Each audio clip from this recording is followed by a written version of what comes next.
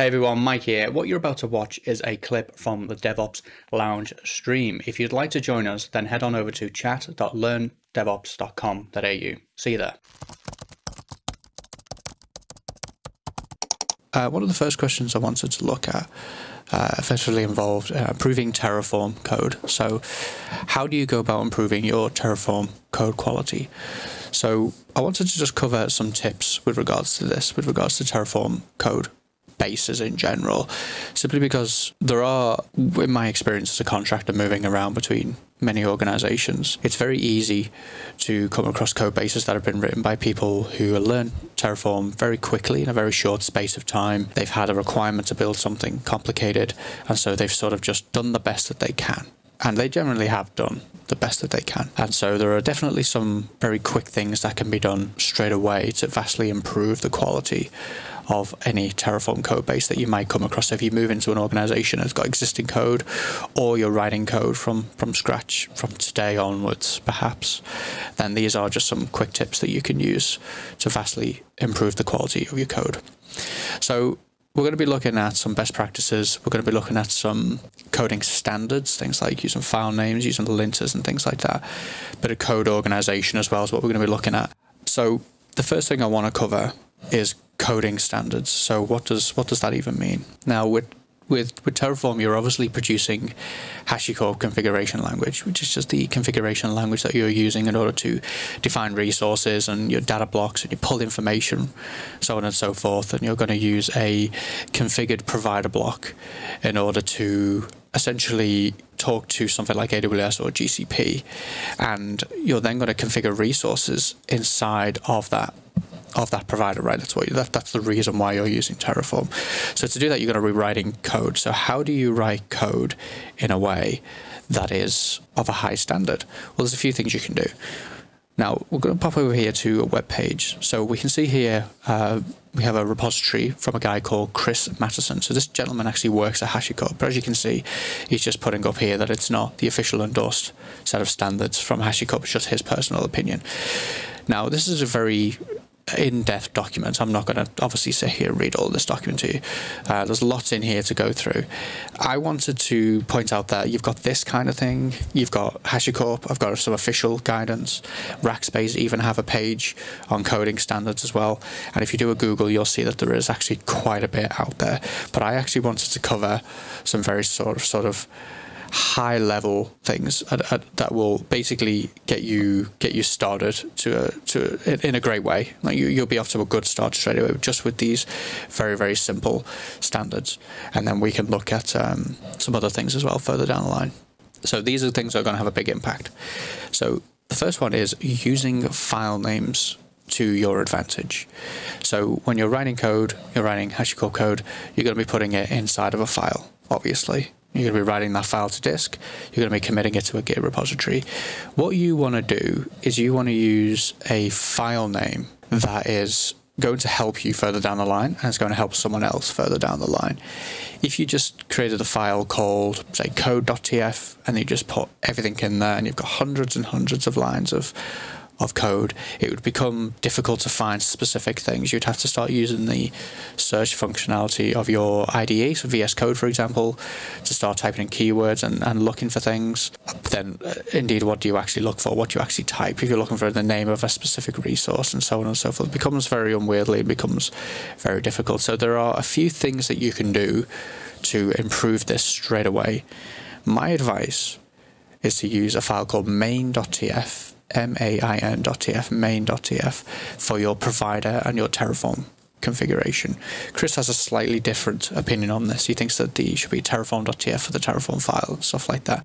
Either or, you want to have a main.tf because most programming languages, especially coming out from the sort of the history of C and C++, they have like a main.c file or a main.cpp file, and even in Python, main.py is a very common convention that people use when they're writing software. If you have a main.tf file, it acts as the entry point to the code base. People can go to that straight away, and what they'll see if you stick to this kind of advice, is they'll see the sort of meta configuration around your Terraform code. So they'll see the provider block, they'll see the Terraform block, so they'll know if there's a remote workspace being used in Terraform Cloud. They'll see where your state is being stored, whether you're using locking, and then when they look at the provider blocks, they'll see whether you're using AWS, or you're using GCP, or you're using Azure or DigitalOcean, or you're using a combination of these things.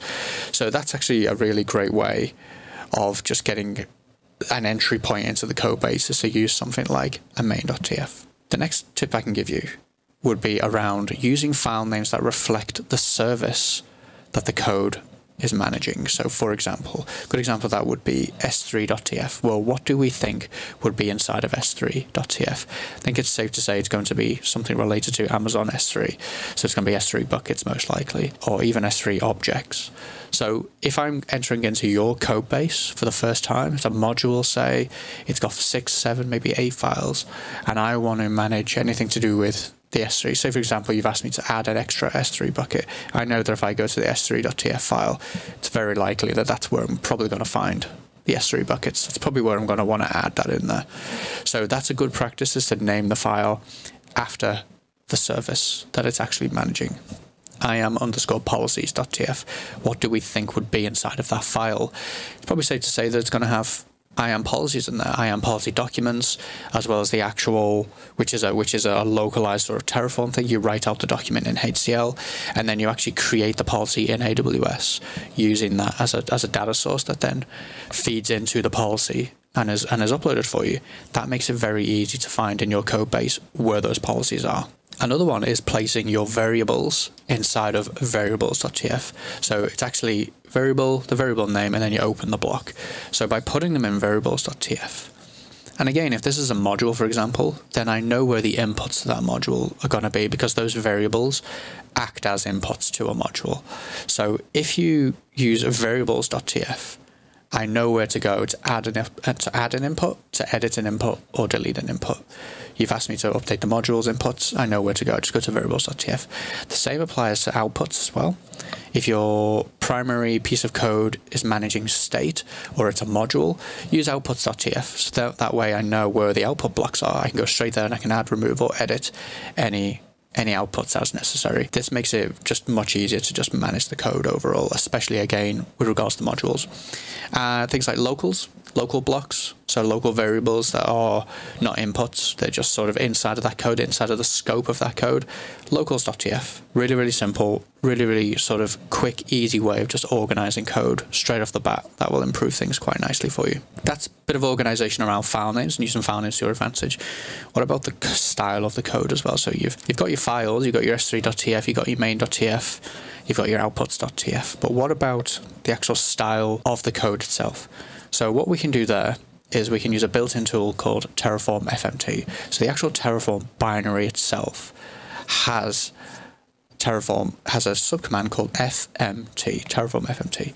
This allows you to format the code inside of the current working directory. So if you have 3 or 4 TF files in there and you run that command, it will go through them.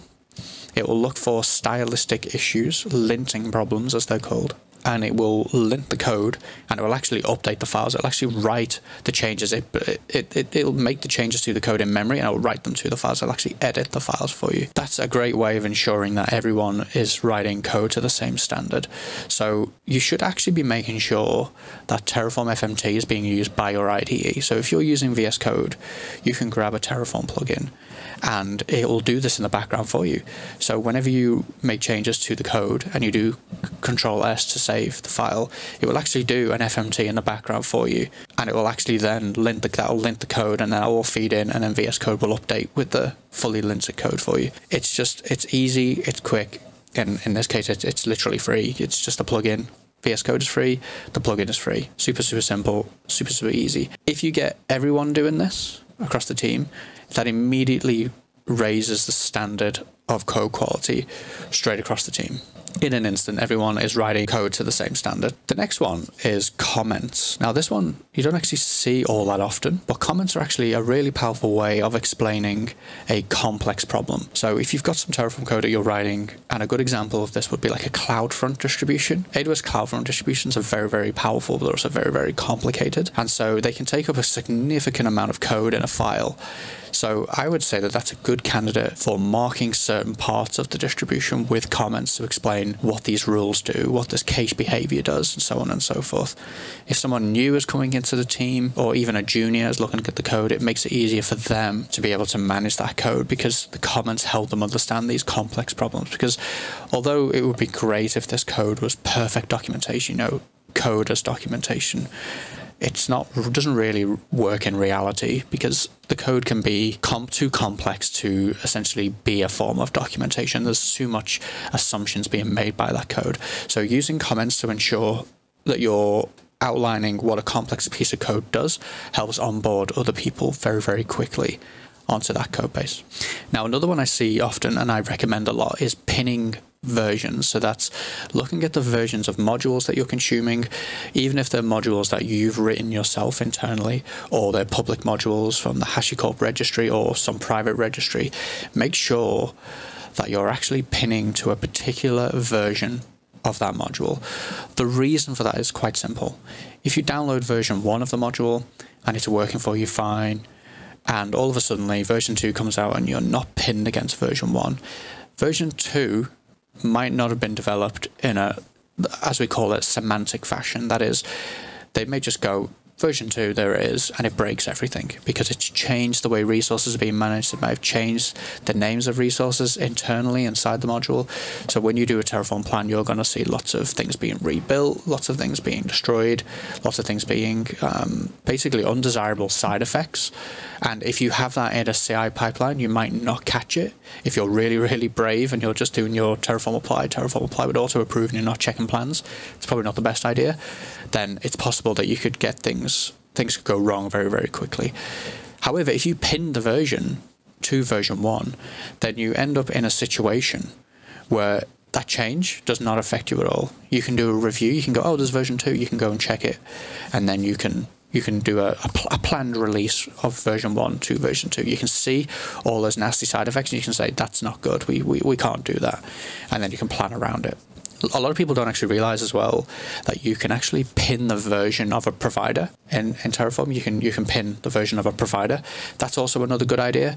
If you're using version 3.5 of the AWS provider, say 3.5.0, and that's working fine for you, it's possible and perfectly reasonable to say, well, unless there's a really critical security update or something that we actually need as a feature, then you just pin against 3.5.0.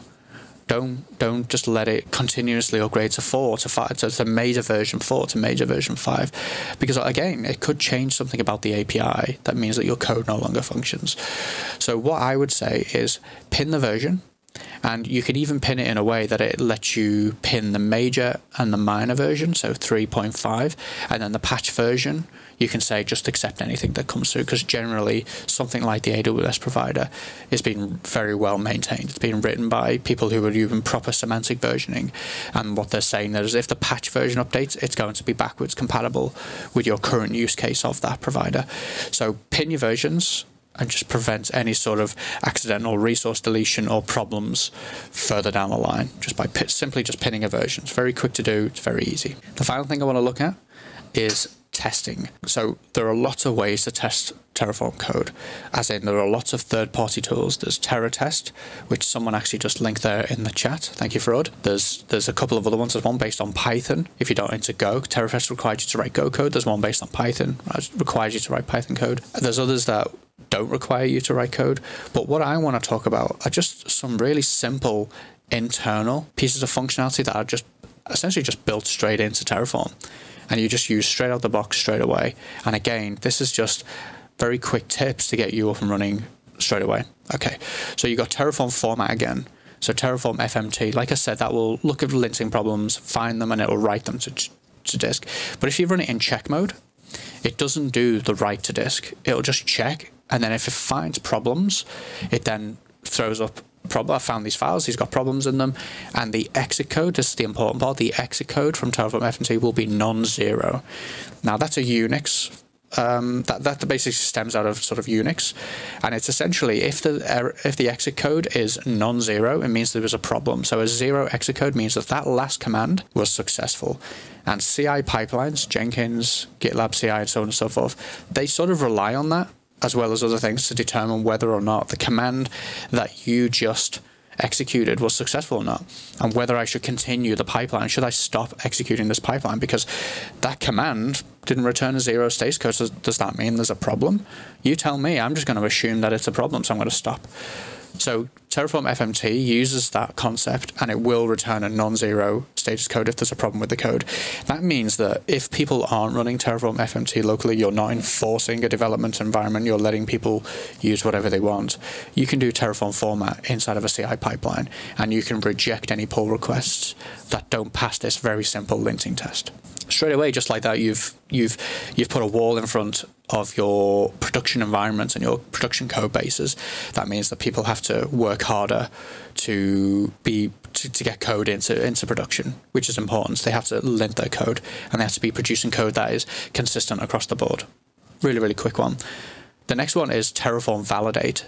So this is another subcommand built into the Terraform command. In fact, all of these are just built into the Terraform command. This will check for syntax problems. It will check for references to variables that don't exist. Are you trying to call a module in an invalid way? Is your version constraint that you've put on there, is that even valid? If it's not, then it shouldn't run, right? The code shouldn't execute, because you're expecting one thing, but Terraform can't deliver that state that you're asking for, and so it rejects. And again, this is something that you can just put inside of a CI pipeline. We've received some code. It's passed the linting check. Let's actually validate it and make sure that it works. I'll give you a heads up though. In most cases, in order to do a validate, you've got to be able to do an init as well.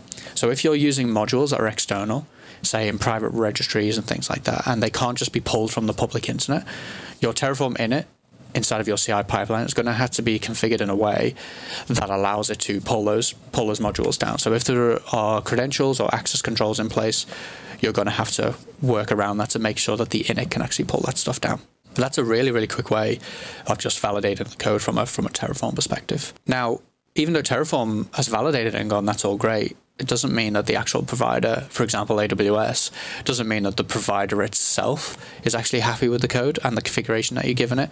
Terraform might say to you, hey, that AWS subnet looks great, but AWS might not be happy with the CIDR range. It might not fit inside the VPC, or it might just be outright invalid. It might only have 3 octets instead of 4. Okay. So how do we get around that? Well, if permittable, in some cases it's not. We have some people in the chat, for example, who simply are working at scale that is just too long. It's just too big. The scale is just too big. So they might not be able to do this, but in most cases you might actually be able to just do Terraform plan, Terraform apply, and a Terraform destroy. If you can get a pull request to come in and you can do that loop, then you might find that you can actually do a full end-to-end test of the code to ensure that the actual provider itself, AWS, GCP, Azure, whatever it is actually also happy with that code. Because ultimately, if it's not, then the code isn't valid, right? It doesn't matter if Terraform saying that the syntax is correct.